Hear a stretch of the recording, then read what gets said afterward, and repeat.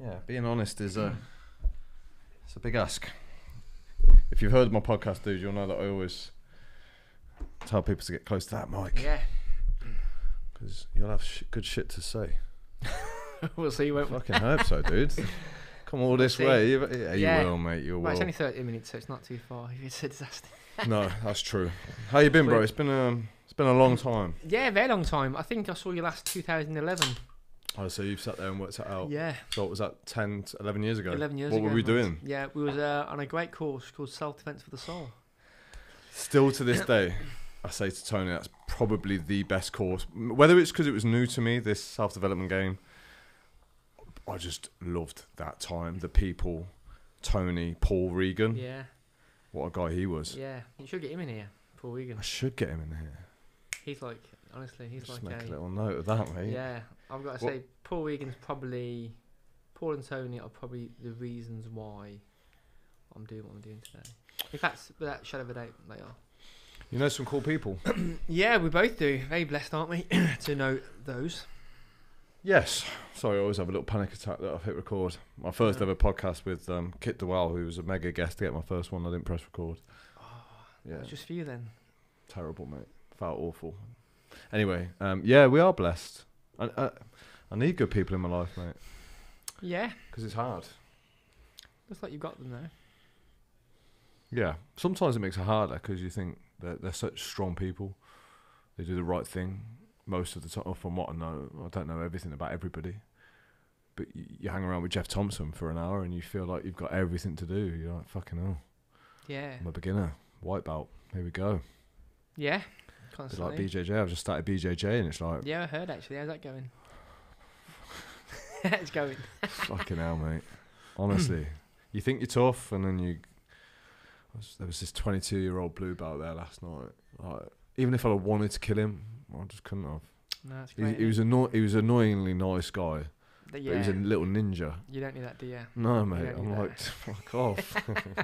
Yeah, Leave me please, alone. what's I'm wrong with fucking you? 38, mate. Leave me alone. But yeah, but I love it. Good.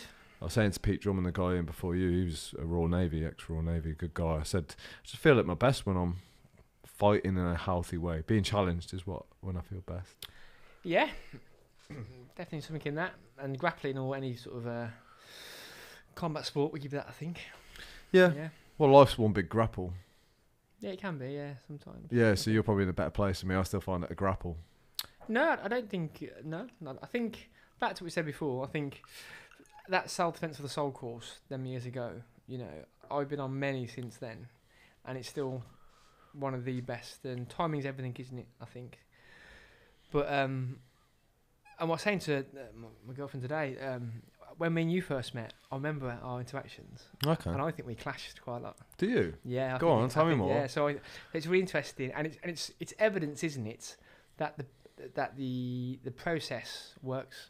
Mm. You know, because I think going in there, I was like, what, 27, 28. You know, Dad had a really good job, dream job in the police service, you know, at the time. Black belt, everything else, and it still wasn't enough, you know. And I thought, right, I've got to do something more than the physical, because physically I was knackered. My body was beat up, injured. It was never enough, you know. Working the doors for years and years, never enough. So, yeah, and I found Tony Summers and his course. And then sitting there, I'd rather fight 8, 10 people in a row rather than sit in that course. Yeah, I get you. On reflection.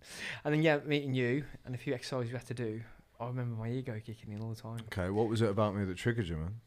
I don't think it was about you. I think it was quite similar back then. Probably still are now. Don't know. In my opinion. In what regards? I think well, for me, I speak for me. I was full of ego. I think. Still inside me, bro. Yeah, it's full of ego. And I remember we had an exercise where we had to give feedback on the other person. Okay. Yeah, and I can't remember fully, but I remember yours had been brutal. And I was like, That doesn't sound like me. And I was like, oh, and you was just going on and on. And I think Tony had to tell you to move on. And I was like, and that was the whole point, wasn't it? Though that was the whole point of it all. Oh, I hope it was with good intention that I did it. I hope so. I mean, when we talk 11 years ago, so I was 27. Yeah, similar age. Yeah. Mate, I didn't know fuck all at No, 27. no, and again, and I laugh about it now, but my point there is look at where we were then. Obviously, still lots of work always to do, you know, but that always makes me smile. I'm so thankful for that day, you know, and from that, seeing you sort of pop up and how you've developed sort of thing, it's like, oh, it worked. The system or the process works, doesn't it? I think.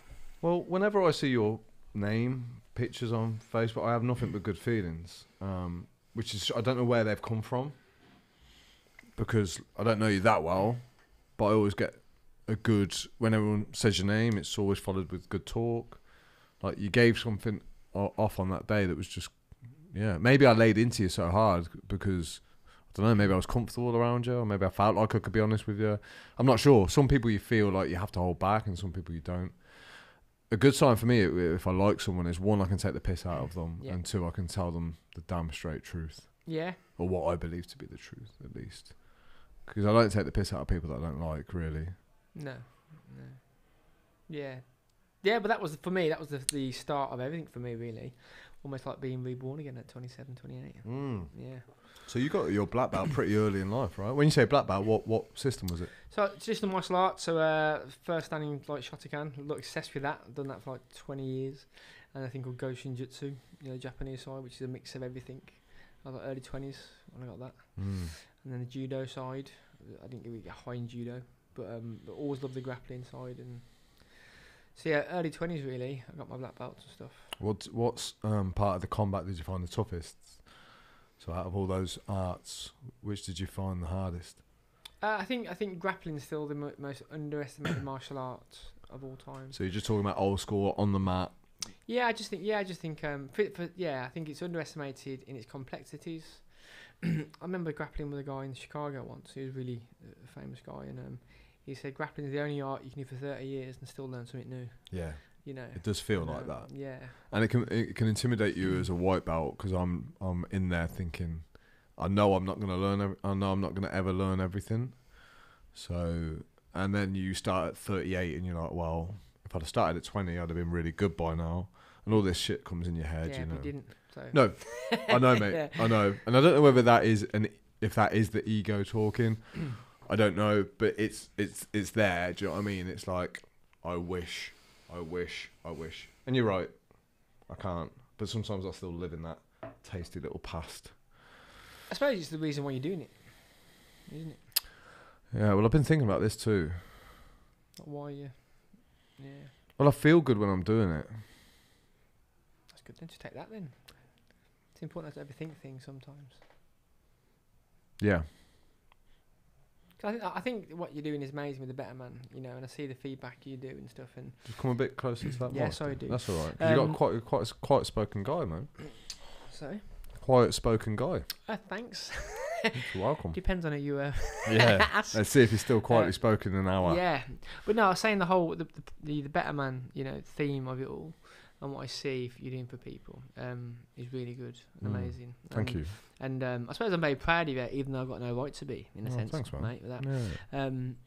And I think sometimes, though, with these things, and when we do new tasks like grappling or start something new, I think too much self-awareness I've learned and been told by a wonderful woman called Sarah Guy, my supervisor. My therapist said the same thing. You have to be really careful not to overanalyze too much, because you'll miss the fruits of life then, really, especially with like training as well.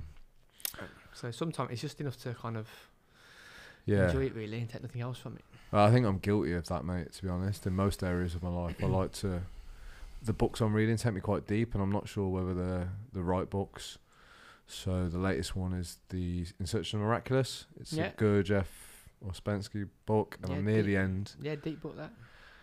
Yeah, and I'm like, is this what I need, or do I need to go back to the basic stuff of just like, well, do you know what, training's good for you, enjoy that, enjoy your life. All this working out who am I thing, I'm like, is it helping or hindering right now? I'm not sure. Yeah, it's important to have a break every now and then. Break's a good word, mate. I feel like I'm just having a little bit of a spiritual break, because the Better Man was an add-on, because I was like you, I'd like, you know, I'm in good nick. I was fit, I was healthy, I could run, I could lift weights, I could throw some punches. So I was like, well, outside of that, like, my physical game it's all right, it's neat, it's tight. my emotional game, for example, spiritual. No, let's add this on and make the better man part of just becoming a better person. It still start for me at the basics. Right? I always encourage any guy to get into some kind of physical exercise. Yeah, definitely. I think it's a better place to make decisions from when you're physically fit and energized than it is if you're tired and run down. Yeah, I think, well, 'cause obviously my main job now is a counsellor, and I work for a wonderful rare disease charity called Niemann-Pick UK, and I also counsel other people outside of that. But whatever the scope is, you know, we tend to always start with the body in mind first. Okay. Because before you do anything else, you know, usually when people come to therapy, you know, they usually come to either get more emotional resilient, to help with the problem they've got, to overcome something, or they're in pain, or all four of those, really.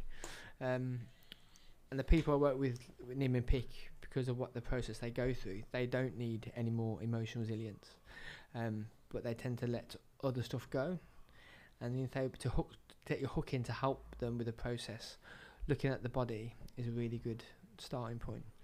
What would you encourage then for someone, let's say someone who's like a pretty low point, who may feel that they don't have the energy to exercise, for example? What are the alternatives if they want to get their body in a better place and mind? Yes, I suppose sometimes it's working from the smoke and come backwards, isn't it? You know, I think I always favour like the 6 human needs. I don't know if you're aware of them or know them, you know. And I think those 6 human needs, which is usually certainty, uncertainty, significance, love and connection, growth and contribution. You know, usually if someone's lacking in one of those areas, you know, because everything we do is our brain's attempt to meet one or all 6 of those human needs. And when you sort of allow somebody to pick one of those out, you can not always, but sometimes work back to. So for a lot of, it's different for everybody, but the most common one for guys is significance and love and connection. And so significance is about feeling important in some way to someone. And I think it's not only about feeling significant, but also how we go about doing that. So if you and I are talking now and some guy comes in and says, respect me, we'll be like, oh, fuck off, mate. But he pulls a weapon out on us. In his head, he's gone from 0 to 10 quite quickly in significance. And it's not about significance, really. It's about what we think that significance will give us. You know, so when we start a grappling journey, it's about what we think that will give us. You know, and Alan Dovey, who's probably like, you know, our version of Jordan Peterson, you know, and I love the podcast you do. And what I love about that, diverting, that's not even the tip of the iceberg. I know. With Alan, you know. He did a little training for me the other day, and I was like, Al, on the podcast, you just shown us a tiny bit of what you know. So, you know, and it's with that, so it's the perception of what we think that would give us. Okay. You know? And that just opens up so much for people. With all those 6 human needs are, for me, and the client work I do is a good basis. But for me, though, that always comes back to the start of the physical body, because we know motion affects our emotions. You know, so moving the body is you know, and it's like, even like the aspects of the whole well-being thing, it has to be a combination approach. And I think if you put bad petrol in a car, you're going to get smoke, aren't you? You know, same with eating habits and all that sort of stuff that we're aware of. And so that's where I tend to start those 6 human needs, because sometimes I speak to people and they say, well, I'm depressed. Okay, well, how depressed are you? In the sense that you're not engaging with people, or you can't even have a shower of a morning, you know, and it's starting that simplistic kind of process of those 6 human needs, tap into that self-worth, that they're worth those 6 human needs, and then go from there, really. That self-worth one's a difficult one, right? It's a stubborn one. So I think there's a certain element of work that we will do, because, you know, we might read the books and we might want a better life, but underlying is the fact that we're not good enough and we're not worthy. So we might do the work, but it builds on a bit of a faulty foundation. And again, I spoke with Al about this. Can you really change your core beliefs? Because I was like, well, there's been evidence to show that, you know, people have had lots of therapy before and nothing's changed. Yeah. Which is scary, man, because that's like, fuck. What if you can't change who you are at your fucking root? Yeah, do you know what? So the past 2 weeks, I've had a few light bulb moments on that very thing, actually. The past 2 weeks, actually. And I think there's elements of myself that will be with me for the rest of my life. But it's accepting that and letting how long it affects me shrink. So rather than it affect my whole day, it'd be 2 hours, then an hour, then 30 minutes, then 1 minute, and then it's like it's a noticeable thing that it hits you and you carry on. Can I ask what they are? Yeah, so of course you can. Yeah, you can ask me anything you like. Wicked. What are they? Yeah, so for me, abandonment and rejection was a big thing that only got really surfaced the past couple of years after I hit rock bottom, you know, and so when I went to therapy and when I did my training in counselling, you know, I believe the first 15 years is the blueprint of how we're going to live our life. So what happens to us in those first 15 years is almost a blueprint, or when something happens, it will tap into those processes. You know, you will have experiences and growth, you know, but, you know, those things in our first 15 years of our life will always be with us. Yeah. Well, that sucks, doesn't it? Yeah, it can be. So abandonment in what? How would it show up for you? This fear of abandonment. Are we talking about relationships? Or yeah, relationships. You know, especially by females was a big one. You know, if I didn't get I suppose an outcome that I wanted or an agreement that I wanted, it would tap into kind of that little boy that you're being rejected and then you're being abandoned, and then I felt a whole nervous system kick in with that, and that caused a lot of, you know, problems in my like 30s. Dude, it's been the essence of all my big problems. Yeah, it's the very same thing. Yeah, so what you probably find is that will be the best for the rest of your life. Because it's strange you say that. It feels exactly like that. I feel like I've changed in every way possible except for that little bit. Yeah. Which isn't a little bit. It's everything. Yeah. Because it's the thing that keeps me where I am, which is single, no kids, 38 years of age, and like I say, I can grow a business. But I still fuck relationships up because of that thing that you just spoke about. Yeah, I think how it was explained to me was like that you're never not going to think about whatever that caused that feeling for you, emotion. And I remember it being explained to me by, say you have to leave your house down the same road every morning. Yeah. And one day you have a car crash and turn your car over. Then you get over that, and then you still have to drive down that road. You know, there's not going to be a day in your life when you don't drive past that spot and think, oh, that's where that car crash. You know, and with time and space, you know, we tend to get better with dealing with things. And so you might drive past it for the first few months and it really hurt and it will be really in your head. But as time goes on, that feeling, you know, you'll notice it, but you won't stay there. It'll get less and less. That's a great analogy. Yeah. I really like that. And smaller and smaller. Those little analogies are really helpful for me when someone explains something like that, because that makes total sense. Yeah. And I suppose it's... I watched a documentary the other day, and he called them the 3 aspects of... Stutz. Stutz, yeah. Mate, yeah. I cried at that. It's yeah. Beautiful. What an amazing... How he summed it up for his life's work. And those 3 aspects of reality. Pain, uncertainty, constant work. That's that going down that road and seeing that car accident. Yeah. Pain, uncertainty, and constant work. That was awesome, wasn't it? Really awesome. Isn't he a great guy? Yeah, what amazing. Stutz. Is it Stutz? Am I saying it right? Stutz, yeah. Yeah, he's Stutz. Wow, I love him. Yeah, so he's a great psychotherapist. I'm glad that Jonah Hill made that documentary. Yeah, he did a good job. I loved it. It was filmed in black and white. It was just beautiful. It was, yeah, really good. Watched it twice, made notes. And I think it demystifies therapy as well. Whoa. On that level, anyway, because I think you've got the high-end therapy, which is like, you know, with mental health and psychosis and that side of it all, where you probably need clinical care. And then like the lighter end, where we call it everyday life problems and everything in between. I think that documentary really demystified a lot of what therapy is about. Well, it's strange. I watched it on the Sunday and had my therapy session on the Monday, and it was weird. I kind of challenged my therapist a little bit and said, I've watched this documentary about this therapist. I said, but he actually gave his clients some fucking tools, which seemed really helpful.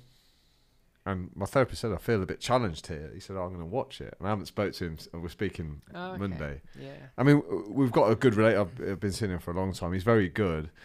It's just, I think sometimes I'm hoping a therapist will give me an answer. Like say, Alex, if you do this, like you won't need to feel that anger that you're talking about, that fear of abandonment. And I always think there's a solution. And I think what I'm learning is that like you've just so perfectly, that will be there Yeah. all the time. It's just how do you not make it a fucking car crash every time you go down that road? Yeah. Does that make sense? Yeah, it does make sense. Yeah, and it's by your habits, isn't it? It's by your habits. I don't know, is it? Because like my habits have changed. I think they've changed anyway. But shit still crops up. But like you say, it might now be that it takes a day to recover from that. Well, in a week. Yeah, but the thing with relationships is, Steve, you can fuck a relationship up in 5 minutes. Yeah. Yeah. You know, you lose the plot, call your missus all the names under the sun, and she won't forget that in 5 minutes. You might be able to. Do you know what I mean? So you've got, it's a tough game because you can, yeah. But I also think it's a commitment and change of behaviour, you know, because I did the 12-step program when I was like going through it, and that gave me a framework to work in. And one of the biggest things that I sort of hung my hat on with that framework to work in was that commitment of change of behaviour. Proper commitment. Yeah. Why is it so hard to commit to give something up that's that you say you want to get rid of because it fucks your life up? Because you get something out of it clearly, right? Well, it's back to those 6 human needs, isn't it? You're doing something because your brain attempts to try and meet one of those 6 human needs. And so I say to clients sometimes, what does that give you? Well, clearly nothing. Well, it does, otherwise I don't think you would do it. Damn right. I'm not saying it does you any good, but it's definitely meeting a need somewhere. A lot of the time it's from pain and fear, isn't it? But also I think there's still a lot to be said when we go past a service level on like a nervous system and biological level. You know, so I work with people. I think my sister's an amazing mental health nurse practitioner, and she's worked in the heavy end of mental health for a long time. Like she works with people that you wouldn't wish on your worst enemy, their experiences. And sometimes she'll say that something's happened so devastating it changes your biological response, you know, on a chemical level. And that's when definitely what I mentioned before, a team approach is needed regarding medication, psychiatry, limb support, and the whole kind of, you know. And also I think we try and rush things as well. In our head we have a quick fix. Well, we try and fit exactly that. We want the fix. You know, I want this therapist to tell me what to do to stop making me feel these uncomfortable feelings. Yeah. So say, have you thought about, say your therapist can't give you that tool, just not feel angry. What then? What's going to happen? Well, I don't know. And there's a weird part of me that like he's just got faith in him that just talking about it is helpful in itself. So we're at this stage where like, so he's a psychotherapist.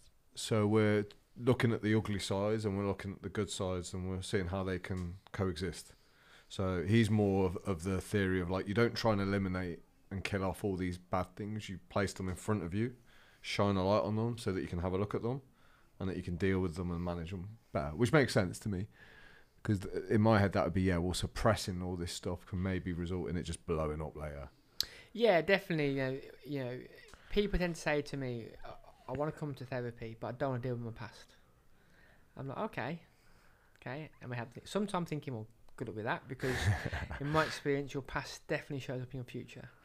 And that's why. And some things, though, I remember my lecturer saying, wonderful woman called Julie, she said sometimes some stuff should be sealed in a box in concrete and never opened again because it won't add any value. And I quite like that. How do you know what that is, though? That's where therapy comes in, I suppose, and we'll give you that. I suppose if it's causing you more turmoil or it re-traumatises you or can send you to a place where you feel you're not going to recover from, you know, I suppose that has got to be explored. But for the majority and main, and for me, I think that, you know, my past definitely showed up in my future. Yeah, I can't see how it can't not. Yeah. Like, my past is, all of my past is exactly why I'm sat here. So it's had an impact. Good, bad, neutral, whatever you want to call it. I can't see how we can ever rule that out. But I sympathise with those people that say I don't want to go back into my past, especially the childhood shit. Because that's Tony Summers always spoke to me about the little boy. Yeah. I used to always think, Tony, man, you don't need to do all that shit.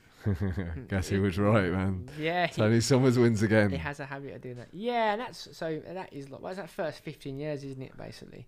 And I think sometimes when things happen, when we're kids, when we're older, There's an amazing deep theory called attachment theory Yes. that sort of goes to show that when things happen to you, we try and figure out with an adult mind, but it's not what we need really. So we have to kind of honour the feelings of that little one. I know.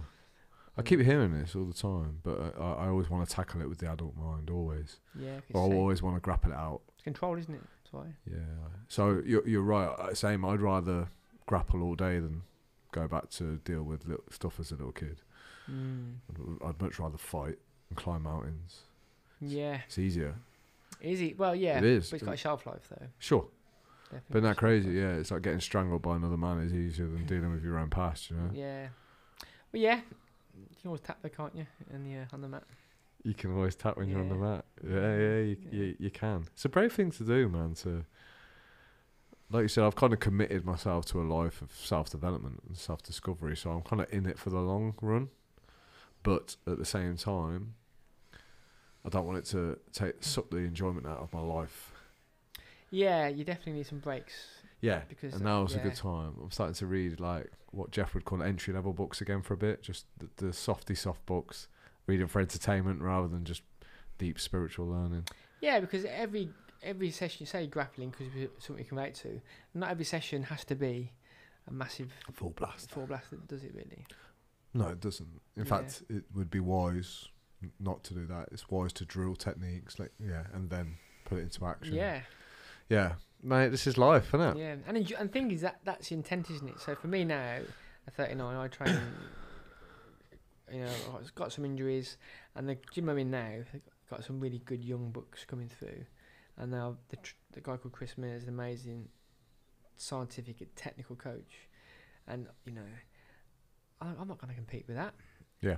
So it's just like, and I think some world class grapplers like Damien Meyer, he's very much like get on the mat, roll, tap, just go again, enjoy, and then just take your ego out of it, And also, I think at our age, if you just train in anything just for vanity, you'll really miss the other benefits that training gives you. Yeah. I think. I agree. Yeah, my training's had to change and adapt. And the thing I would like about the martial arts is if you're not willing to let your ego strip away, people will do it for you. Yeah, in that environment, like imagine trying to have an ego back in the day with Matty Evans. Even now. Even now, yeah. If you brought Yeah. it to him and you were training with him, he'd give it you back then. Amount of times I've been on the mat with Matty and Tony and other people from other places have come in and they've been shocked they've been like tapped out by smaller, not as good people and stuff. And it's that you get lost in the story, don't you? Investment, thinking, well, I've done it for that long now. I've been proven it's not that good. What now? And other people can go in denial and go with it, just like in other parts of life, or they stick with it. And then Alan calls it, you never want to be the over-optimist. You don't want to be the violin player on the Titanic. And I love that. Yeah. It's definitely having that, you don't, because that'd be more painful. I'm so glad I met Al W. Yeah. He's a good man. But things seem to work in pendulums. Like the most violent men that I once knew are now the most loving and gentle. So like a Matty and a Tony and Jeff. Yeah. Like they used to stamp on people's heads, and now they're going to give you a big hug and a kiss. Yeah. It's like, it's quite extreme. The change, but it's quite common if you look throughout history and through our own personal behaviour. We do swing. And usually we end up somewhere in the centre, which is like where you can become a handy individual, but it's under control and you don't use it. Yeah. There's some truth to that, definitely. I think, but the whole thing about I don't know what your thoughts.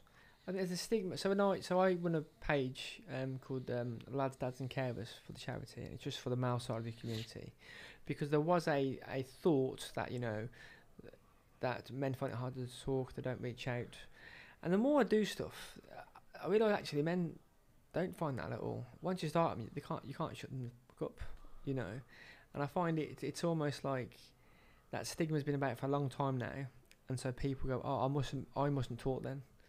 I've not really found that really. And when you look at all the people we admire, all of them have gone through a journey in therapy and talk. So I'm just wondering at this time, is there still truth to that as a culture? I think my dad's generation, definitely, but I think our generation, I think they do reach out, just not in conventional ways. Like they'll reach out and join a grappling class or a boxing class, Or through social media. Or through social media. Yeah, no, I agree. I've been on this whole, like, we're still encouraging men to talk throughout a lot of mental health driven, campaigns. But like you say, I feel like we're there. I feel like we're talking more than ever. Yeah. But statistically, we don't seem to be that much better off. So I'm like, well, we're getting guys to talk. People have got platforms who want to speak out on platforms. We've got therapy's probably more common than ever. There's self-help books galore. For me, there's a higher level, and that is in doing. So it's behaviours for over talking. Yeah. So yeah. I know that if I take a bunch of guys to Snowdon, let's say there's 50 of us, which this is what happened. At the start, they'll shake hands and say hello and be nice to each other, but we're not going to get into any deep conversation. That's fine, but we'll chit-chat. But once they're at the top and they're exhausted and they've been through a journey together, then they'll start opening up and talking. So the talking will come, but it just seems to be in the opposite order of what most mainstream mental health advocates push it. So it's like talk, and your life will be different. I'm like, no, I think it's the other way around. I think it's do some more stuff. You'll have more people to talk to that are on your line, and then you'll start opening up. That's how I see it. Yeah, I think that talk though, what people miss out on that though is the relationship that's built on that. So when you walk up a mountain with your lads, they've built up trust going up that mountain, I think, and that's why they talk. Because you don't trust anybody, you won't talk no matter what you do, I think. Mate, absolutely. And I think more trust comes through sharing challenging and traumatic, well, maybe not traumatic, but like a grapple. You go through something quite painful and strenuous together. Like you sweat. Yeah. Do you know what I mean? That does get a connection going. Yeah, I think so. Yeah. More than just meeting a random guy for a coffee, for example. Like if me and you went and did a good session together, we've both sweat, we've both struggled, and then we shake hands at the end and we tap each other on the back and say, well done, man, we didn't give up.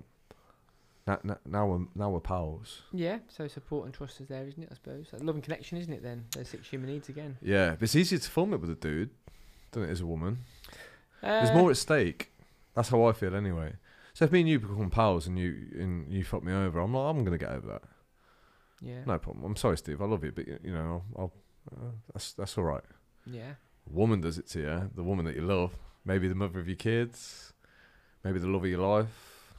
So, oof. It took me 20 years to find you. Yeah, but that's because they got under your skin, though, isn't it? Though.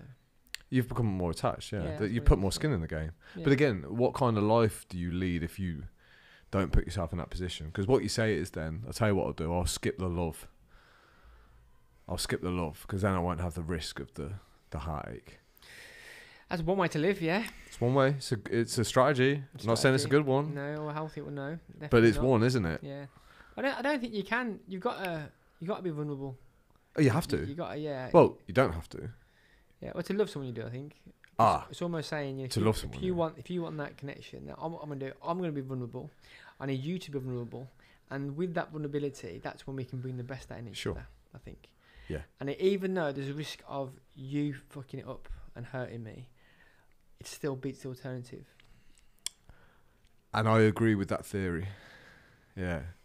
Doing that is so much harder than what it sounds. Yeah, of course it is, yeah. Yeah. For me, anyway.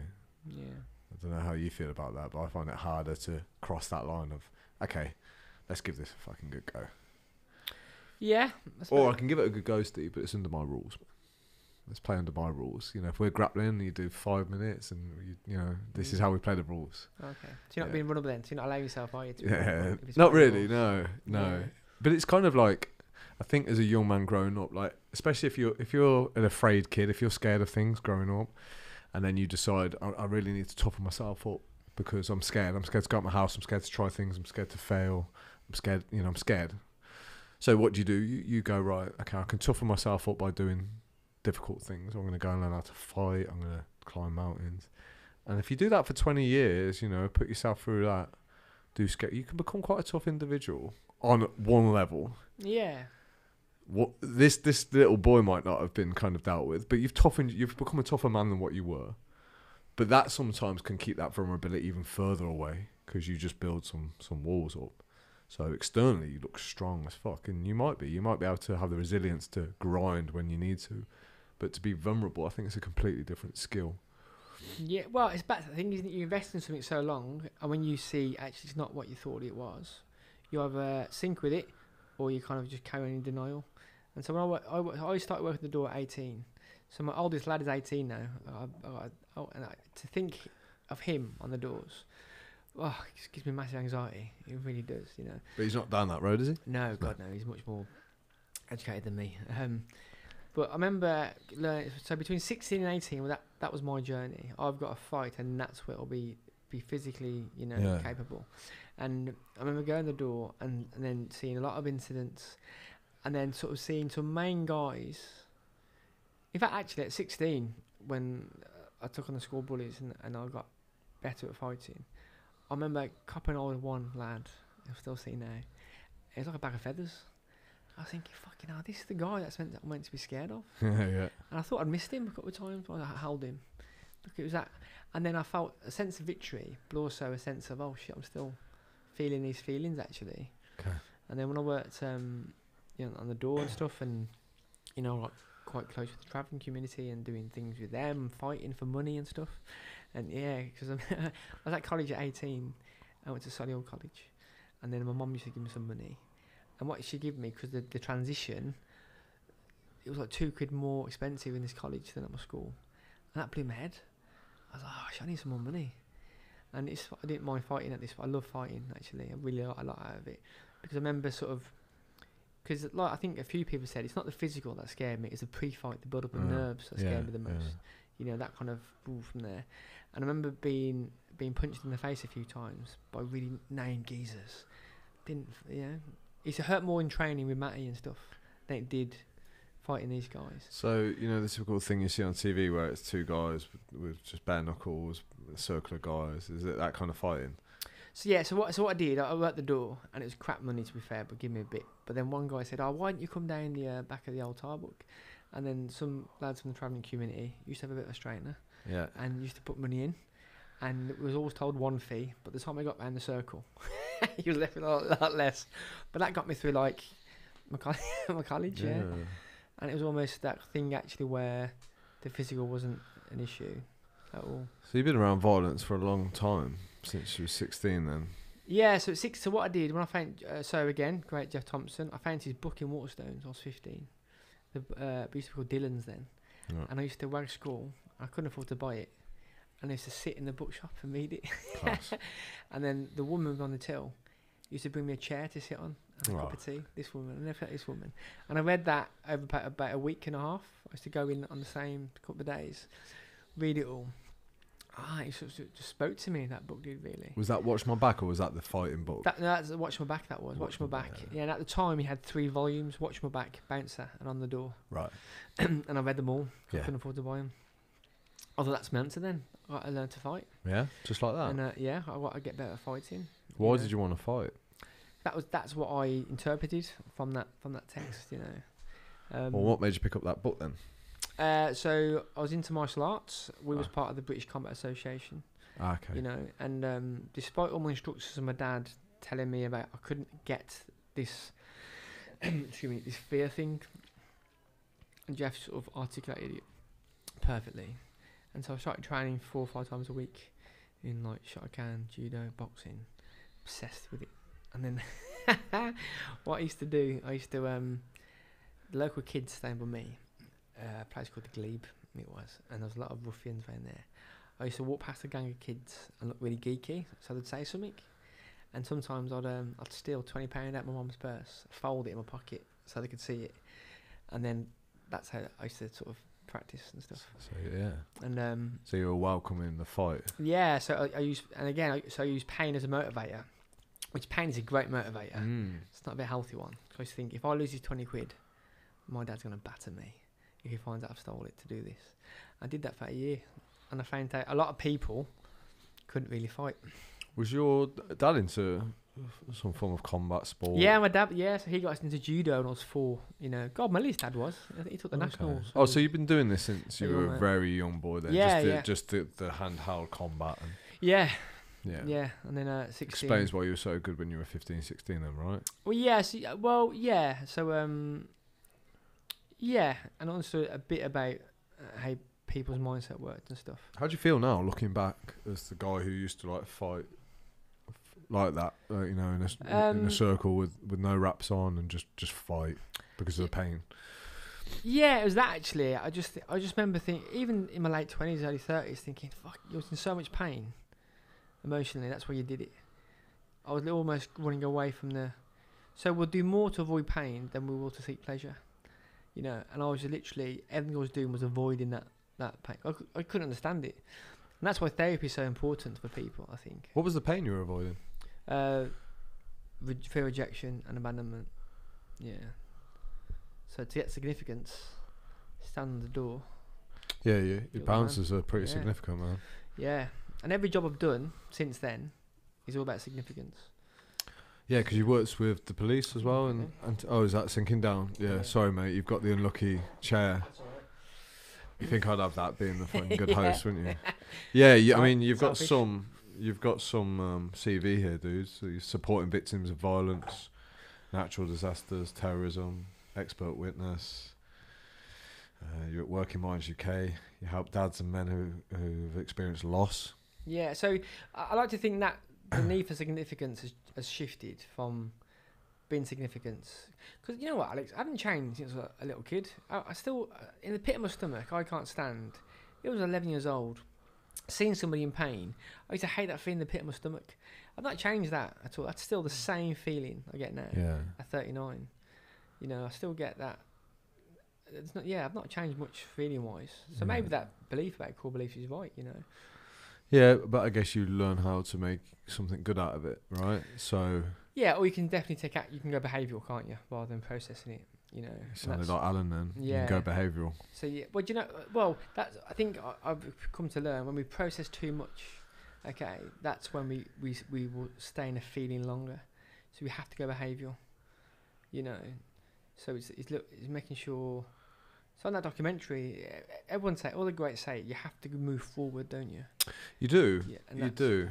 I mean, I know this. Yeah, I still get caught out. You know, I spent the last few weeks trying to think my way out of problems. And as soon as I went back to BJJ, my head's clearer now and I can make the decisions needed to move out of those problems. So it's not like BJJ solved my life or solved the problem, but it's put me in a position to be able to make better decisions and make them. Yeah, but also if you look back at your I don't know your past and stuff, but like I can guarantee there'll be some things happened in that first 15 years. Yeah. When like Chip said to me, my therapist, why? How can you not be that way? How can you not be feeling how you feel? How can you not get stuck in that kind of trying to think you out of scenarios because of what happened?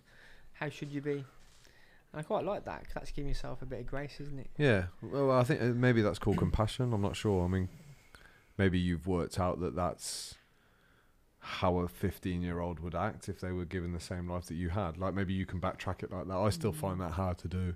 I'm like, well, why didn't the kid do this? Why didn't the kid do that? Could probably a kid. For sure. Yeah. For sure. But it's like I wanted to shake that little kid. Say, toughen the fuck up, man. Yeah. Not very compassionate. Yeah. But it's weird because if there was a 14-year-old struggling now, I wouldn't give him a slap around the face. Like, sort your fucking self out, man. Come on, you know. I'll put my arm around him. In fact, when we do the climbing, I love helping the young lads up. And why wouldn't you? That's a 15-year-old now. Why wouldn't you do it? Why wouldn't I be that horrible? Yeah. Well, again, there's an element of like it's not your fault. Not like it's a fault game, but what I mean is it's just like you're fucking 14, 15, like you're struggling with something. You don't need me to beat you up. Because it doesn't mean you've done something wrong, right, if you find yourself in a bad place in life. No, definitely not. You're not your past, definitely. You are where you are now. Absolutely, I think. And I think the younger you are, the less free will you've got, that's for sure. So you don't put yourself in a position at 7, like you're placed there. Yeah. Aren't you? You don't have a say at 3 years old. You don't have a say about anything. Yeah. No, yeah. And I know it, you know, maybe this way. Well, where do you cross the line? So a 7-year-old, do they have a say? Not really. 15, maybe. 20, yeah. 30, 40. You'd like to think so. Yeah, but that comes back down to, doesn't it, that commitment and change. Because if you're still doing things, because as you get older, people get less tolerant of your behaviours, don't Yes, they? yeah. You know, and rightly so, because there's only a certain age when you can't use naivety as an excuse. Absolutely. You know? Yeah. And so it's that kind of commitment to change your behaviour, isn't it? Yes, mate. You want to look at. That's very true. There's definitely things you can't get away with. But also, I work with people that experience trauma in their 30s and 40s. It took me only this year, actually, when I went down some rabbit holes and done a lot of education. They physically can't help it. And this is why biology is so important, you know. So so sometimes when people experience trauma, because with therapy and counselling, there's different modalities, as you probably know, okay? And when people say, I've tried therapy, it wasn't for me, my heart sinks because I'm thinking it was probably the therapist or the modality or the timing wasn't right for you, you know? Because sometimes we just need people to reframe things for us to set us free, you know? Sometimes we need a lot of things reframing, like me. Yeah. Which is fine as well. But so sometimes, so I work in a thing called a person-centered approach. And person-centered, one of the godfathers of psychotherapy, Carl Rogers, he believed that the man himself will know the answers to his problems. And there's some definitely evidence to that. So person-centered, you give people time and space to think and feel and come up with like their, you know, own answers sometimes. And some tools to do that. Sometimes though, if you experience trauma, that part of your brain that allows you to do that, there's that much damage to it biologically regarding cortisol, you know, dopamine dump, all sorts. You will not be able to articulate that. You won't be able to do it. Okay. If your life depends on it, you won't. And so that's where there's an amazing book called The Body Keeps the Score. Brilliant. And I've done a few of his courses and wow. and I just can't speak after his courses, you know. I'm thinking everything we've been told almost is wrong. Talk. That's what I'm saying to you before, you know. I think people do talk when the environment, the relationship is catered for them, you know. Okay, so let's say you've got a middle-aged guy who has tried therapy and he's kind of no different, right? How do you know about his without like undergoing tests and medical tests? How would you differentiate like using it as an excuse versus that he really can't help it? Like how do you analyze someone? Yeah, so again though, you get what you tolerate though, don't you? So if a family member or loved one is being that way with me, despite it's probably not their fault, I'm still important as well. So my boundaries have to be taken into account, you know. So we can't allow people just to keep, you know, there has to be a consequence. Okay, so for example, with, you know, when I went to so there's things I've done in my past that wouldn't be appropriate for me not to feel guilty for still now, you know, and the people I've hurt.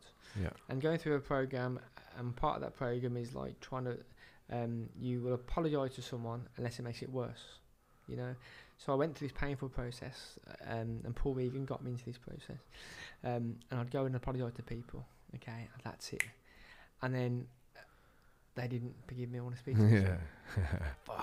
And then it wasn't my fault. I've apologized. It starts a cycle again, you know. And so it's okay. So that's a consequence of actions.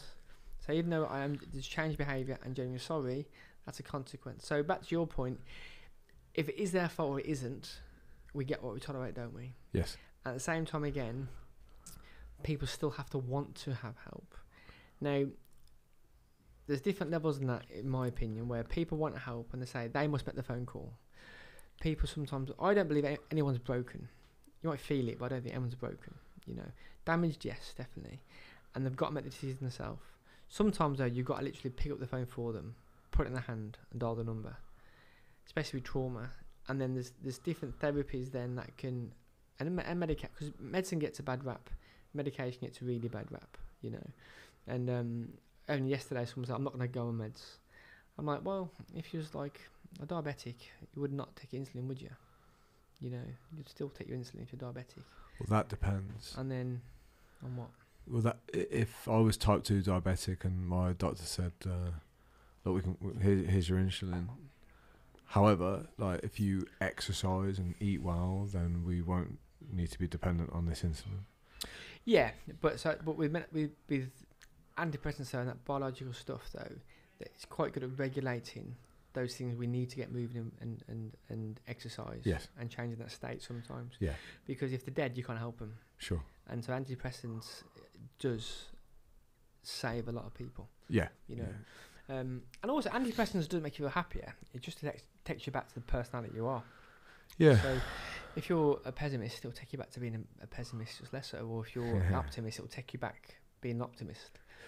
But it's not a one-stop approach, is it? It has to be a multiple of things, I think, you know. So the person that doesn't talk or can't talk because of trauma, there's different modalities to help them and get them there, you know. And depending on what the trauma is, you either work from the top down or the bottom up, you know, in the sense that talking therapy first with a combination, or the physical side first, like the mountain walks and the supports, and then the therapy, you know. Okay. So in the work that you do for dads and men that suffer with a lot of, it's like loss, isn't it? So bereavement and loss, bereavement. So I mean that must take its toll on you as well, right? Like I've got to say early on, I think there was that was probably not to the cause, but a combination of things, you know, past coming in the future, that heavy workload, it does tend to take it can't, of course it will take a hit on you. So what's the typical person that you work with? So when you say loss, is it like dad who might have lost his son? Yeah, so with Niemann-Pick, it's a rare disease and it affects children and adults. Right. You Okay. know? There's every case is different. You know, it's like a fingerprint. It's really unique. Yeah, what is it, Steve? I don't know. Yeah, so Niemann-Pick, it's named after the two doctors that found it, and it's a rare degenerative disease, and you're born with it. And it comes from mum and dad will have to have like a defective gene, and then there's a 1 in 4 chance their child will have it. And it's a rare disease, so it's like 1 in 110,000 people will have it. You know, that's how rare it is. Yeah. And then it affects people at different stages. So it's also called childhood dementia because some of the symptoms. Oh, okay. You know, that can be caused, and it affects them neurologically and sometimes mentally as well, and some people unfortunately die from it. Some people live long lives with it, you know. So my mum, she had it, you know, she lived till she was 65. Okay. You know, and then the dads that I work with, they lose their children and stuff. So it's loss and bereavement. I tend to specialise in, like, Yeah. Well, that's a tough gig, man. I mean, rewarding, I'm sure. I feel privileged being part of it, I've got to say. And this when we go back to tough men, you know what I mean, who would think we're tough. It's always your definition of tough. For the parents I work with, that's fucking tough, mate. They are literally to go through that loss and pain and still have meaning and still give service to others selfishly. That's fucking hardcore. Yes. Stand on the door with some Neanderthal choking them out isn't, you know, in my opinion, you know, but that's very short-lived, isn't it? But so when I look at them, you know, that's toughness, that's love, and that's greatness. I agree. And that literally, and we said before, isn't it? I suppose you said about that kind of, you're looking at that spiritual kind of training of it all. You know, sometimes you've got to get out yourself to get that. I think sometimes trying to do the self-development too much, you find it more in contribution to others, you know. So a lot of people would say, put the books down and go and volunteer, or go and get a job in it, or do something like that, you know. And you find that drags you up, you know. Yeah, because I was just going to say, like, I think some people, they suffer horrendous circumstances in life, but it's forced upon them. Like, they have to be strong.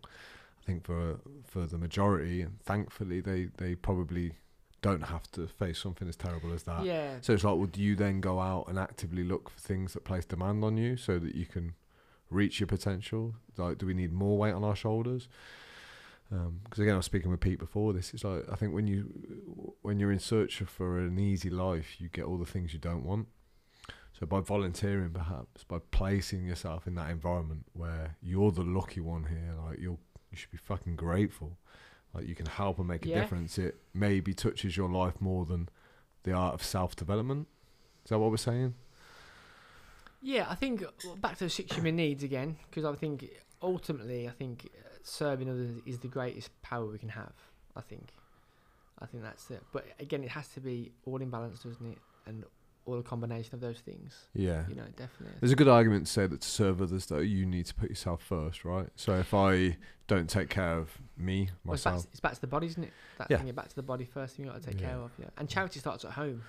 And, you know, and that context, it starts from home in here. Yeah. You know? Well, we've started having this rule, like, inside of the Better Man. It's like, well, we're going to work on us first. Like, we've got to take care of our physical body and our, you know, our mind.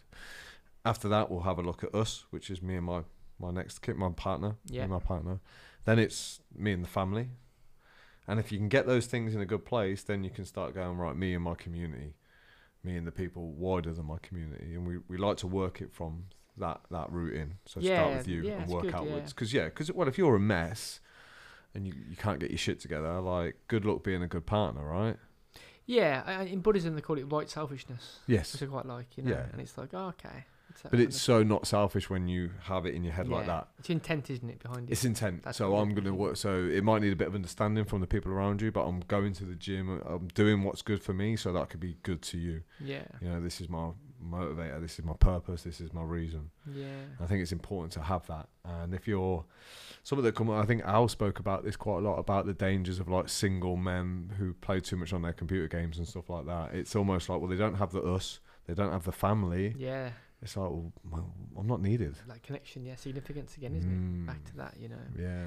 And I think, and it also I suppose it's acceptance, because when people kind of lose people that love, or lose the kids, you know, or even lose people by suicide, it's like we spend a lifetime, if we're not careful, trying to figure out the why, you know.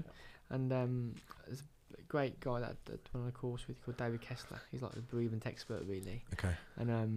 And he used to run bereavement groups and stuff, and then his own son died by suicide, and he encourages people that your grief needs to be witnessed, or any pain you're going through needs to be witnessed, needs to be heard, and you should be part of a group. And so when he went through that, he thought, what do I do now? Do I practice what I preach? And he said, I went to a group and my books wouldn't sell next to me. Like, and I went into disguise, and I was just hurting on a number of levels. Wow. But I thought I had to practice what I preach. And he comes up with he worked with the one client, when you get past the why of, you know, why is it happening, you know, he said he had a client that was playing solitaire, you know, on the computer. And they said, sometimes I do that to get my mind off things.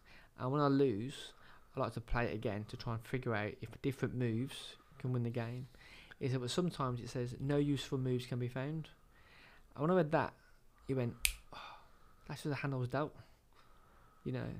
And that solitaire analogy really helped him go, there's no fruits, it is just shit and painful.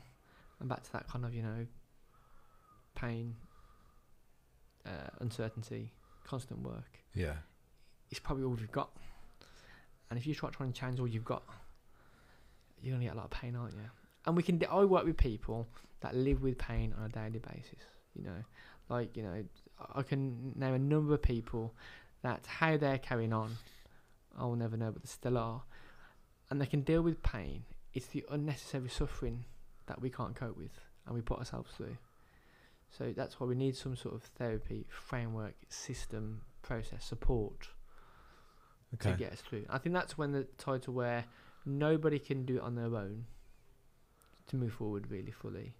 They might do, but I suppose it'd be less painful if they have support. So give me an example of the difference between someone who's experiencing a lot of pain but unnecessary suffering. Yeah, so obviously, you know, I work with people that lose their kids, and then they will go to the excesses then of going on a massive coke binge for like weeks on end, and a lot of drink binge, or having affairs left, right and centre because they're in so much pain. Right. And they're wondering whether life isn't getting any better, or they're wondering why the pain isn't easing, you know, and they're causing more damage to themselves and those around them, you know. How do you then draw the line between empathy and truth? Like, you know, you've lost your kid, you're in a world of pain, but this path is exactly what you need to stop doing. Like, where's the balance there? How do you do that? How do you not have so much compassion that you go, I get it, I get why you're on cocaine, I get why you're doing this. I get why. I sometimes think, I don't know why people aren't on coke and drink more because of how life is. Yeah. You know? Well, that's why I can't get my head around. There's some people that you know, that you know, we hate to think that people just want to be left alone sometimes.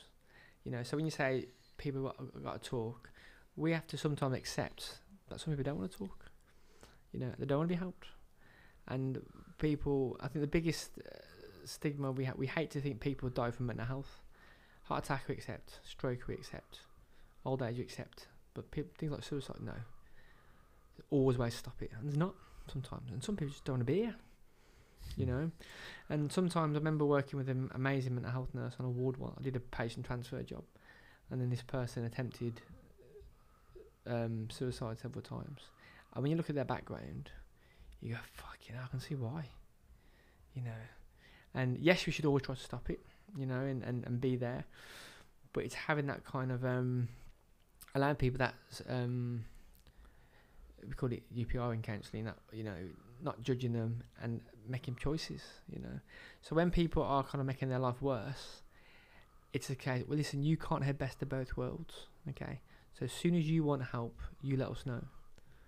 Until then, we get what we tolerate. So it's about, from a personal point of view, a professional is different because I've got to wait then to want to help.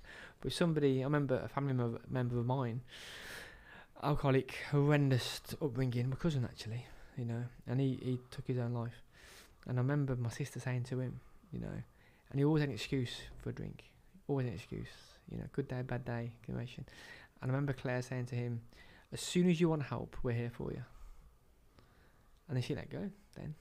Yeah. And I thought, oh, that's quite a powerful thing to do. And that's so, and you can say empathise with them, because empathy is just putting yourself in their shoes but leaving your socks on. Do people who commit suicide always have a traumatic past or an event that's sent them into a spiral, or is it sometimes what you'd call an illness from birth, and no matter what upbringing you would have had, it's there? There's so many variables sort of thing, and even that, so we tend to say death by suicide rather than committed suicide, because the language framework, people think we commit a crime, don't we? And I believe, you know, ending your pain isn't a crime. You know, we have to kind of honour it in a way, in a sense. I'm no expert in it. Mind you, there's many reasons why they do it. Usually it's done in a moment of despair. You know, I know working with people that survived suicide, they didn't really want to kill themselves. They just wanted to not be in pain. One of the greatest sentences, or again, Claire uses, like, you know, when people are feeling suicidal, he's like, do you want to kill yourself or just not want to feel how you feel? And they've always said, you know, I just don't want to feel like this anymore. Okay, then, good. Then we can hopefully change that by different ways. So yeah, it's also not a selfish act. It's done in a moment of despair, and it's just evidence of a troubled mind, really. Usually from pain, and it could be many reasons, from things like debt to a breakdown of relationship, to addictions, to kind of mental health issues, to kind of paranoia. There's loads of variables, isn't there, to it all? Yeah. You know? When you said that phrase, like, some people just don't want to be here.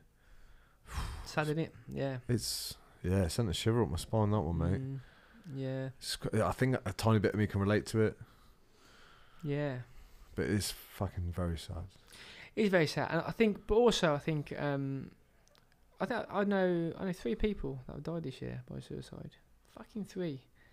All men? Yeah, all men. Yeah. And one of them in particular, you wouldn't have a clue. Wouldn't have. Really? Oh yeah, not a chance. Those selfies and social media presence and all that sort of stuff. And yeah, and from the outside looking in, like we see most celebrities, they've got everything to live a fulfilled life. But yeah, didn't want to be here. And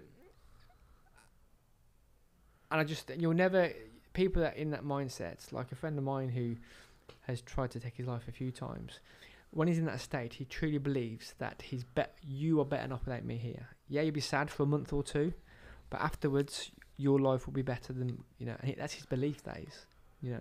And I think people underestimate the hole that absence will leave, as Jordan Peterson says quite articulately. And I believe that, you know. People have said to me in the past that, you know, they'll get over it, you know. And I know, because I work with people that are left behind. You know, I'm working with people 6 months ago, they lost someone they love. I'm working with people that 18 years ago, they lost someone they love, and they've never got over it. So those struggling, don't ever underestimate the power your absence would leave. I think that's the hard thing, believing that, isn't it? Like, Yeah, that we all count for something. Because here's the weird thing: in the long term, this is the ultimate paradox. We're not that important, right? We're one human out of 9 billion or whatever it is, and in 1,000 years, what we do ain't gonna count for shit. And I mean that in a you've got to put context to it, haven't you? Yes. So you know, that way, some people go, well, that's really freeing. I'm free. I can enjoy this life. I can do my best. Some people might see that as, well, no, it don't matter in 1,000 years. It don't matter in 500 years. It don't matter in 100 years. It doesn't matter today. Yeah. That's the dangerous point, when you're that nihilist who thinks nothing they do matters or counts. Yeah. I'll probably say, where's the evidence for that, though? If someone says that, so where's your evidence? For nothing matters. Yeah. You know. Well, it's always hard to win that argument, because they will just say, well, in 1,000 years, it won't matter. Yeah, but today, though. Today. Yeah, so today, though, as in like right here now. Yeah. You know, give me some evidence. Because I want to believe you. I'm on your side. I want your back, you know. But I need some evidence to back that up. Yes. You know. And then normally as well, I tend to say, well, you know, your missus then, can she... No, she's great, she's beautiful. Well, you're sort of making up the rules there, aren't you, a little bit? So you've got to kind of, you know... Yeah, it was Tony that introduced me to the concept that sometimes suicide is also used in, like, revenge. Yeah. Which I'd never thought of, and it got uncomfortable just talking about it. It was like, it's the ultimate revenge. Like, if you leave me, fuck you, I'm going to kill myself. Yeah. And then you're fucked forever because it's on you. Wow. Isn't that big? Yeah, that is, but it's big for the individual, isn't it? You know, for the individual, for sure. Yeah, definitely, because it's that kind of... It's like the last grasp of power and control. Like, that's last ditch attempt. Certainty, isn't it? Love and connection. Yeah. I mean, that's how desperate that person is to be loved. Like I say, it's sad. It's not a judgmental thing. It's just like, fucking hell, if you're willing to take your life because someone doesn't want I you. think that, I mean, obviously, those that left behind as well, the mind's such a cruel thing sometimes, of the what ifs. And if I'd phoned them that day, if I'd gone and seen them that day, if I gave them one more doctor to go and see, if I went with them to another 12-step program, you know, and you know what, on that day you probably could have stopped them, but if on another day you're not there, well, they'll do it, you know. Yeah, and who's to say that life ends after you take it? You know, is there consequences for us all? I hope not. Yeah, my cousin in Vietnam, when he died, and the obviously it was monks over there, and they did his ceremony for him, and the monk in English said, "I hope you find peace in death you couldn't find in life." I was like, oh, that's quite a sweet thing, you know. Yeah, because you're right. people want the pain to stop, right? So I hope it does stop for them. Yeah, and I have faith that I have faith for there's always a way. Yeah. You know? Even if there is more after, hopefully it's more peaceful for those who are really troubled. I hope so. Otherwise, how do you get out of that spiral? Because there's some theories that would say, you know, what you do in this life, like, you pay for in the next. I'm like, well, if that's true, like, how do you ever get out of it? Yeah. So I remember once somebody saying that to my dad once, and he said, "So my wife's suffering because something she did in the last life."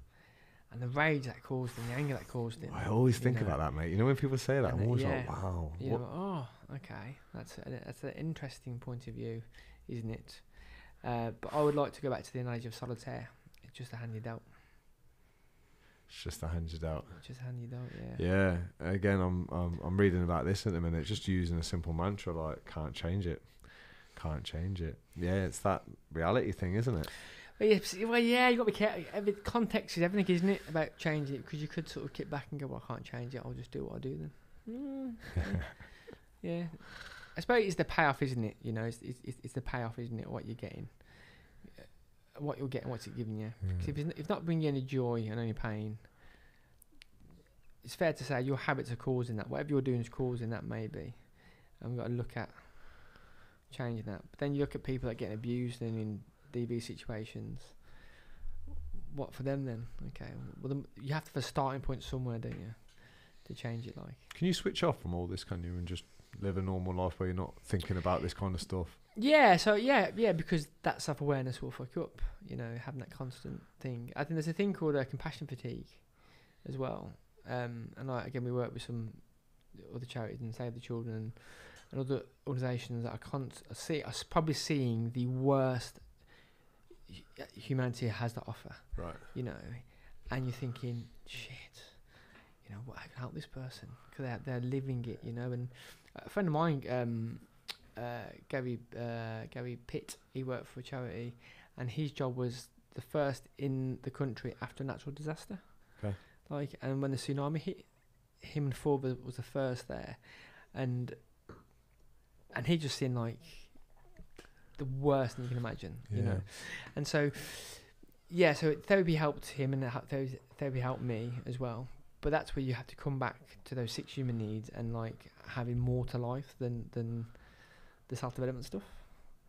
Like, because you will miss the fruits of life then. So you think you need something more important than you just working on yourself? I wouldn't say more important, but something as equally as you'll commit to. Yeah. You know, because... Well, that makes sense. Yeah, so... Because otherwise you're just going to always... I think you get self-involved as well. Yeah, yeah. You know, I'm working on me. And like you say, well, hold on, there's people that could do with you. They need you. Yeah. You can help people. It's like... and that's it. People have these wonderful ideas about going to, like, save a village or go to the Ukraine to help sort of thing. And they've got a next door neighbour that can't get in the shop. Sure. It's like, well, your missus or your boyfriend or whatever. Or Well, your that's parents. the thing, yeah. If your family, your immediate family, you're not serving them, and then you go and serve you. That's where I think that order of you, us, family, and the community works. Yeah. So I think, the whole. Also, we have to be careful, don't we? That there's always another book that will give a sense. Oh mate, there's serial book readers. Again, I've been guilty of this myself. Yeah. I kind of race to the end so I can start the next book, which is going to tell me how to sort my shit out. So Yeah. they're there, mate. They're there, and they sell in abundance now. These books. Self-help's a big trade now. It's an industry now. Yeah. So it's mental health though. In some way, there's a lot of coaches out there claiming to be able to fix things. Yeah. I'm starting to learn. I don't think you can fix shit. Well, again, I mentioned Alan again. Like he sort of got me around to the living in a dopamine-driven world. Yes. You know, because obviously, the understanding we're all driven by that dopamine. So if you know that one like on Facebook, okay, your base level changes. So one's not enough now. Yeah. I need 2 likes. Yeah. You know, texting someone, okay, texting's not enough now. I need a selfie. Okay, now I need her to do, and now I need and then your baseline change. Problem is though, when that changes, your dopamine's going to run out at some point, and you'll crash, and that's when excesses look attractive because you're constantly chasing that dopamine. Sure, man, I get that. It's like the person that has, like, I don't know, 1 chocolate bar a day after a few weeks. That chocolate bar that was once beautiful, it's like, that's all right. But do you know what would be even better? Packet of crisps on the side. Yeah. Yeah. 3 weeks of that. I tell you what, I have a can of Coke as well. Yeah. Boom. To get that dopamine up. Yeah, we do chase it. And then you have your other extremes, like people will chase the ultimate high all the time, and they'll get it from like extreme sports and adrenaline sports, and it's a never-ending cycle of just chasing more and more. Yeah, and for me, more. that's back to significance, then, isn't it? Then, you know, the 6 human needs for me are quite. Yeah, but what we're saying is they need hitting, right? Yeah. They need, yes. Yeah. So it's like, well, how do we? Surely those baselines change too. So like, what I did 10 years ago for significance probably isn't worthy to keep me engaged now. So it's like, well, how do you get your significance? Is it you just do good? You climb up the ladder of doing good, so you help more people. Does that make sense? That's how you get your significance. Yeah. As you climb the ladder, you affect more people. So I win. I get what I need. Yeah. I get to help more people. Yeah. I suppose again, it's intent, isn't it? Talk about your intent. Yeah. You know, and the value you bring, I suppose. Yeah. Because if you don't do that, that's got a shelf life, hasn't it? Yeah. I wonder how many guys feel significant. Yeah. I tend to have to really check myself with it all. You know, especially from the. Do you feel significant? Yeah. It's a battle. Like anything, I have to check myself a little bit. Do you know? I'll tell you something. So I took my kids away on holiday this year on my own. So not with their mum, Amy, great mum she is.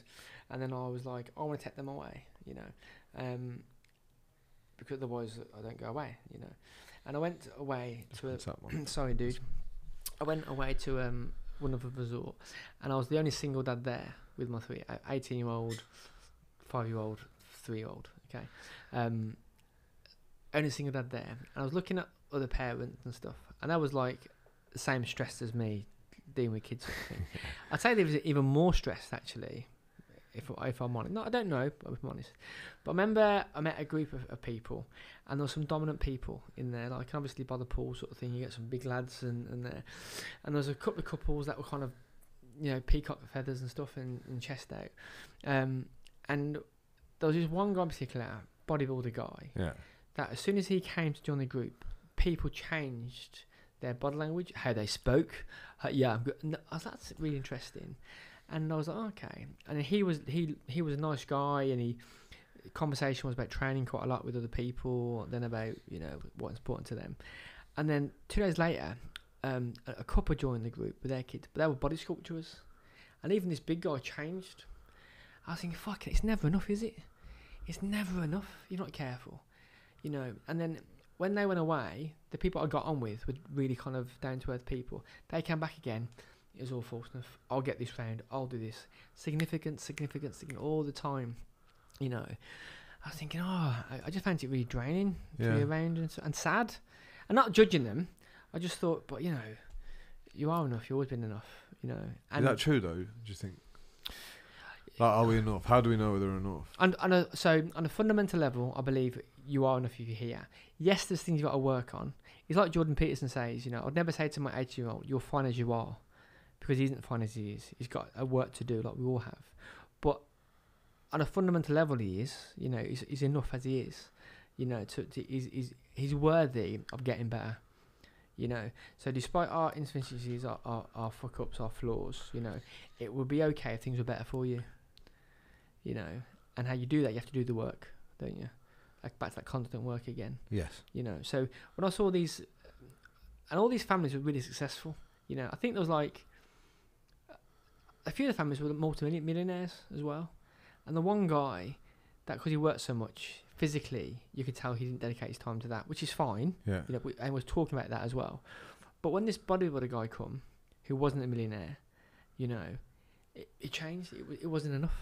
I remember when Jeff course once, and I popped in Jeff's course once to see Tony, I think. And on the course, Jeff gave a free place to a lad that I'll still see now. And he had, he's still the same. There's no money, corruption, politics, out to get you, fuck the system, and he's still like it now. He's got a family now, but he still like it. And he believed there's no money in the world. And Jeff gave him a free place on his masterclass. And on the course, there's a guy called James, I'll still see now. And he just sold his company for millions and millions of pounds, and he was scared to death of it. And then I remember Jeff saying to, I think, Matty, look at that. In the same room, one person saying there's no money in the world, and 8 people down from him, he's saying there's too much money in the world. Yeah. I was like, fucking hell, And that balance, isn't it, again, of if you're not careful, it will never be enough. So it's core beliefs as well, though, right? Yeah, back to core beliefs again. Some people genuinely believe. I mean, I bet he really believed what he was saying. Yeah, but then again, I suppose back to where's the evidence of that? Because it's when you. I think the evidence is what you find. It's what you look for. Yeah, so he'll look for all the holes in his game, won't he? Do you know what I mean? He won't look at the people that have been there and done it. Yeah. He'll look at his situation, and his probably vision is like that. If you open that up, sure. There's evidence. I think the Bible said it a long time ago. Look for it and you shall find. Yeah. Yeah. So what you're looking for and seeking, and what's your motivation for seeking it, you'll always find. Yeah, absolutely. Good or bad. Yeah, definitely. Because that quote, if the snake can get to the Garden of Eden, the snake can get anywhere. Yeah. So it's definitely about your perception. And one of the 12 steps taught me you have to be on your guard all the time. You have to make sure that gate's guarded, because those bad habits and addictions will always. I think the back of the Gita says you think you can flirt with your addiction and you can't. And it will find a good day, a bad day. So how you feel with you could almost argue it's a obsession or addiction to feel that way. You'll always find a reason to feel that way. There'll always be a reason to feel that way. There'll always be somebody big, some bigger, stronger, better. I know, man. It sucks when I learn that. Look at the grappling side. I think it's quite freeing though, because I love having. It is now. I love having the great Stephen Fry's and Petersons and Alan Dovers and Tony Summers and Matty Evanses and and what that gave me, it's about perception. What that gave me was to go and seek it from the source all the time. So when I read Jeff's book. Okay, a place called the Red Corner in Coventry taught me to box. Fuck, I'll go there then. I did a boxing course with them. Neil Adams taught him, okay, I'll go and start doing. So it's all about going to the source for me, and that's why books are so good. But if you look at all the books, tend to say, I've not read a self-help book or spiritual book that doesn't tend to say, now go and do the work and enjoy. I've not read one book that says, go and read this one, go and read this one, go and read this one, another. It's about that constant work, isn't it, for yourself? Yeah, and there's this feeling that there's like people looking around going, there's a guy with a better physique, there's a guy with more money. Same with when you read a book, there's a better book out there that I should be reading. There's always a better book with better help. Yeah, but is it though? Better. No. Yeah. Well, maybe, but that can go on forever. Yeah, it can. Yeah, and you miss the fruits, you know. Sure. Yeah. But the thing with significance is sometimes it gets you what we would see as success. So the guys who are most successful, abbreviated, are often the ones in the highest status with most significance. Yeah. And they get, as we spoke about with Pete earlier, they get the pick, you know. Women are attracted to them, for example. They're high status. They've done well for themselves. They're driven. They're motivated. They've got money in the bank. They've got a nice house. They're secure. So it's almost like, well, we could look, and that significance does have a benefit. Yeah, of course it does. Yeah, of course it does. So is that the thing that you should work on? Should you try and become more significant? Well, it's all about what you think that will give you. Yeah. That's where you do it. So if you think that will give you security and safety, okay, I'll do that then. You know, and there's nothing wrong with it, is there? Nothing wrong with it. I don't think so. You know? And my way of learning, Steve, is always like, I sometimes have to go there and like buy the car to realise that it's not the significance that I thought it would give me, for example. Yeah. Do you know what I mean? I kind of have to taste what doesn't work for me to go, okay, that's cool. Not a mistake, but I've been there, can rule that out. Boom, my life's no better. So this is back to the balance. So a friend of mine bought a DB9 once, Aston Martin. And 2 weeks later, he said, I should have bought a house. Yeah. He said, well, flat or something, because it went. And then in my job, I remember going, material stuff doesn't matter. What the people I'm working with are going through, that matters the most. Sure. So I didn't work very hard to get much money in. And then I suffered. I think, oh, fucking hell. So it's about that balance all the time, isn't it? And what's important now, isn't it? You know? Yeah. Because if you do the right thing at the wrong time, you don't get reward, you get pain, don't you? Yeah. So it's making sure that everything comes back to the centre. I'm starting to learn this. It's like, well, don't have too many material things, but you need some. Yeah, and also why shouldn't you have nice cars and stuff? No, I get it. I suppose it's what you sacrifice to get there. Yeah. At what cost? Because you don't want things to be a pyrrhic victory, do you? No. In the sense that a war wouldn't at too great a cost. And it's having the skill of not attaching to those things to define success. So if you're successful because you've got a 5-bedroom house, because you've got a nice car, if you lose those things, you lose your success. That's not healthy. No. It's not healthy. So as long as you don't determine your success on it. So I guess it's the art of non-attachment. So when people come to you then to look better naked, why are they doing it? Well, they don't often start now to feel better naked. That seems to be part of what they want. In terms of, I want to feel better about myself. It's more of a self-respect. I think people want to start feeling like they're taking care of themselves, like they're worth taking care of. That's the main thing. And it's untapped potential. Most men feel like this. They know that they're not being their best. They just know. So when they bite the wife's head off, or they're moody with the kids, or they can't get off their phone, or they're 4 stone overweight, they just know that they're missing out on something because they're not being their best. And they might not know. It might be a bit foggy, but they just have that feeling, I can do better than this. I'm worth more than this. I've got more to give. I can offer more to my family. I can live a better life. I've got more in me. I just don't know how to get it out, and I don't know what it looks like. Yeah. So we always start by getting a clear review. That means let's do some good stuff. Let's get you moving. That's a body, Yeah. Yeah. Because that's always the start, and let's see whether we can replace the time that you're wasting with your head in Facebook with the movement. So not only are you now doing the movement, but you've reduced your amount of time where your head's distracted. So all of a sudden, the volume in your head might be turned down a little bit more. You might be able to think a little bit clearer. You might be able to think a bit more sensibly. Maybe you can be a bit more ambitious. Maybe you know what you want now because all the noise is turned down. So that's the first thing we do. And this might take up to a year. Just get good. Just get good at that. Let's get some priorities in your life. What's more important? Who's more important? oh, so your family's more important than emails, then turn your fucking emails off. Yeah. It's that kind of thing. It's, Yeah. boom. And what do you do to switch off from it all? What do I do? I have a lot of digital free family time. I have simple rules in my life that help. So I do a lot of saunas. I do a lot of training, which the rule is my phone can't be on. So I get away from the noise of the outside world. What I haven't yet mastered is just being quiet on my own. So usually I've always got a film on or some music, or I'm training, or I'm rolling, or I'm writing, or I'm reading. Yeah. It's very rare that I'm doing nothing. I haven't reached that level yet. I don't like it. I don't like being on my own with my head, with my own thoughts. Okay. Yeah. So that's what I do. So I'm kind of like, this is the good thing about the Better Man. I'm with the guys. I'm not sat on this fucking perch saying, this is how you do it, lads, and look at my life, it's great. I'm like, fellas, I'm in this game with you.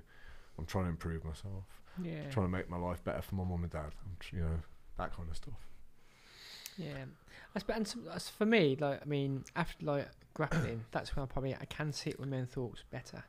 I suppose, because I suppose what you think your own thoughts will say to you. Because I think we put too much emphasis on what being with our own thoughts is.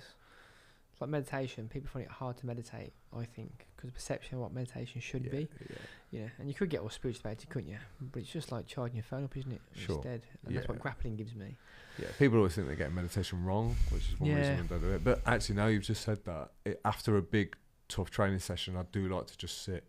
Yeah, see? So you're right. So you Sometimes I don't see these things. My awareness still isn't up there to notice, Alex, this is you sitting and being quiet. I'm very proactive. I'm very, like, getting shit done. Yeah. So sometimes I miss some of the good stuff that I'm doing. I don't record it, or I don't see it. Hence, that's why that break is important, because you missed the fruits, didn't you? Yes, mate. I've got it all to do, Steve. Yeah, me too. Yeah, definitely. And sometimes I think it's control, isn't it? So I think Jimone says so many people like don't pick the fruits; they try and work out the roots. Yeah. And why would you do that for? Yeah. I mean, why would you?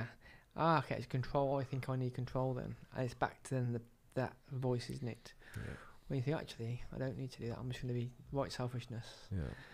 And enjoy that time, actually. Mate, we've been chatting for an hour and a half. Wow. I know. It's been cool, man. It's been a fucking bit of a head fuck. Sorry, dude. No, don't be, mate. Don't be. I kind of knew it was going to be like that. I was ready for it, and I was excited. A couple of questions, if I may. Of course you can. Finish. What's next for you? So what does the next year look like for you? Do you have any goals, ambitions, projects, visions? Yeah, so again, I'd like to do more for the rare disease community with Niemann-Pick UK and other rare diseases, and to try and get some more resources for those suffering with like any kind of loss or mental health issue, really. Okay. What do you mean, more resources? What would it look like? So again, tools for them to use. One, and groups as well. Nice. I think with any loss, group work is amazing. I think post-COVID now, those groups are slowly forming back up, sort of thing. Yeah. And I think that's what I'd like to kind of envision to do. Some more service. And obviously, myself as well, leading that. Yeah, well, it's pretty selfless, mate. It's pretty amazing. Yeah. Yeah. I can get some more sun as well. Get some more sun? Yeah. Where are you going? Portugal next year. I love Portugal. 40 next year, mate. I'm the year after. Yeah. What are you doing for your 40th? So hopefully Italy and Greece. That's the plan. Where in Italy? Don't know yet. I love Italy. It's my favourite places in the world. Food, sun. Culture, food, history of it all. Amazing, right? Yeah. Yeah, I'm in Stockholm next. I've done a nice bit of travelling lately. Nice.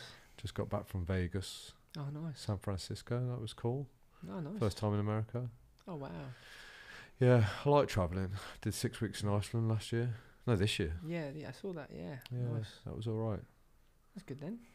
Yeah, it was one of those, I'm going to get away from it all, and then you take everything with you. Of course you do. You can sometimes travel 10,000 miles and still stay where you are. Mate, it was... Yeah. I always say this on the podcast, I don't want to bore people listening, but it was exactly that. You kind of get off the plane, you unpack in your Airbnb for 6 weeks, and you're like, okay, new environment, new surroundings, same old me, man. You know what I mean? You're like, oh, fuck. Yeah. I can't get away from it. Yeah. Yeah, yet. Yeah, that's what you tell yourself in your head at that time. Yeah. I had some fucked up dreams in Iceland, real fucked up dreams, like life-changing dreams, spiritual, religious dreams. Don't know where they came from. Jesus Christ dreams. Yeah, I heard in your last podcast actually. Yeah. That's quite powerful. Yeah. I think so. One thing with the dreams and that, everything in the dream is you. Everything. Yeah. Even the objects. And then you sort of unpack what each object means. Mate, don't take me down this road. I can't handle any more today. It's fucked me up already. Yeah. And then last question then, what do you need to work on to become a better man? I fucking all what we spoke about, just continue all of it. All of it. Yeah, constant work, isn't it? It is constant work. Yeah, constant work. But it more fun though, in a more compassionate way. So we think sometimes constant work should be painful, and it shouldn't. And there's a great guy, right man to the Dalai Lama, Bob Truman, I think his name is, and he says compassion should be done with more fun. He said, and he said we don't have to sit with people's misery all the time because that will just kill your soul. He said sometimes we think, how can I make? His quote was, how can I make this more fun for one person, my neighbour, my pet dog, my pet butterfly? So now how small it is. I love that, That's wicked. So all of it, but probably not as in, I think we are tricked into no growth and comfort, absolutely, okay, but you don't need it hard and painful all the time, because that's missing the fruits, isn't it? So working on it all, but not as painful or as intense. I think I was a nice person when I had my dog. Responsibility is what a dog is. Yeah, it is. You got to love it. You got to love something. Yeah. Loving something's hard. Get another one then. Yeah. I'm going to make sure financially I'm tight so that I can afford to have him or her looked after. Yeah. Because what I don't want to do is tie my mum and dad down with this dog and say, I got this dog, but I'm going off to Iceland for 6 weeks. Will you have him? Because my mum and dad have got a great life now. They don't need the hassle of a... But it's like kids though, you find the money. There's two ways of thinking. There's the responsible Alex way of like, I'll get the money, which I might never get, to get the dog, or you go, I'll get the dog, and then that will be another reason. Yeah, for you me. find the money. Yeah. For sure. Oh yeah, I know. I kind of know that. But my house is quite nice at the minute. One thing I don't miss is Benson used to slobber everywhere. Yeah. Because he was 85 kilos, dribbled, like he would drink water and just honestly half of it would just go all over the floor. Exactly like kids, mate. Yeah. Then he'd shake his head, and it'd spin off onto the ceiling. Oh man! And then he'd shed hair everywhere. And wonderful. Oh, it was beautiful. Yeah. Like I say, it was a mess. But mate, thank you. No, thank you. I was tired after the last podcast. I'm really knackered now. I always know it's when it's been a great conversation when I feel drained, because it's just honest coming out. I appreciate your honesty, man. And it's all right. I love what you do. By the way, I've got to say this. You seem like everything you do is driven to make people's lives better. So I think if I can be a bit more like you, that'll be a good step in the right direction, man. As far as you are. Yeah, but like we say, I might be okay as I am, but there's so much more, right? Yeah.